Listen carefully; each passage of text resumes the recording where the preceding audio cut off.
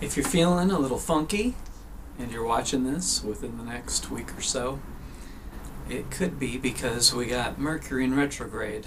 Or, if you're watching this in a future cycle, happens about 3 times a year, lasts for approximately 3 weeks, but the exact times vary.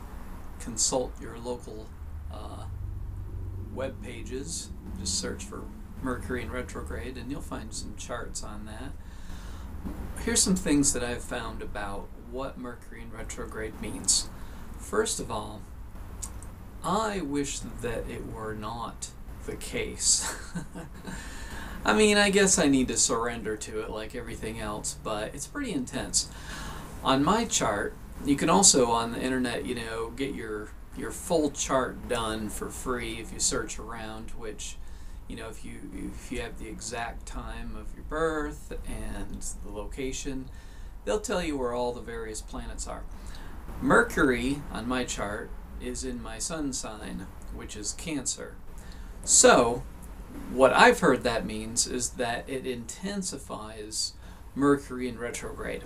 It might intensify other events related to Mercury. I'm not sure, but I know that for Mercury in retrograde, it does tend to be a very intense experience for me. And we are in the thick of it, and I was feeling a lot of tightness today. Cute. Cat break. Feeling a lot of tension. Not feeling in flow. Mercury in retrograde. There's a time period in which Mercury appears to be rotating the opposite direction. And the symbolism of Mercury in retrograde is about stopping the forward momentum that we usually are in life and pausing to find out if there's any kind of unfinished business that needs to be dealt with. So I think that up until today, I've had a lot of things related to computer stuff to do and business stuff, emotional unfinished business is another aspect of Mercury in retrograde. So the idea is that by stopping and dealing with anything that lingers on in our life, then we can move forward and be less burdened by anything that we're still holding on to. So I've been doing a lot of things, that are kind of linear and technical and doing pretty well, but today I had a lot more spaciousness. So I think that brought up for me, just a discomfort in my body and dealing with my aloneness and dealing with anything that lingers on is uncomfortable for me in the emotional realm, and that being more present, which ultimately I know is good for it to come up and to feel it, but it isn't always very pleasant.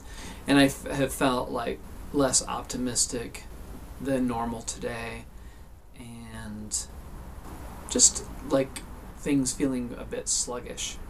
But knowing that it's Mercury in retrograde can be helpful in the sense of not taking it too seriously, like, the whole "this too shall pass" thing is helpful to keep in mind. They also say, use a lot of different information out there in Merc in retro, but it's commonly associated with challenges related to electronics and other kinds of technical things, and then also related to communication challenges, possible misunderstandings.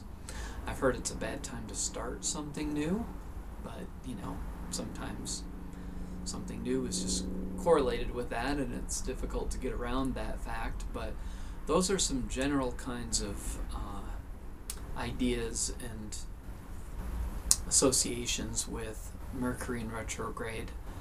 But the main thing that I find is that it's a time, because it is really easy to just so get caught up in things that we don't stop and reevaluate. A lot of times I think people get sick because they're going too fast and they need to slow down and reevaluate things. But astrologically, this can be a time to energetically deal with anything, and if you're not dealing with the things that are lingering and unfinished, then you might experience more discomfort and more dis-ease, uneasiness.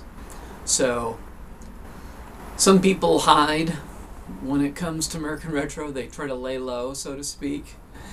I try to deal with unfinished business, and it does seem to help to utilize the energy for that. So those are some general thoughts about Mercury in retrograde. May you use them to your advantage.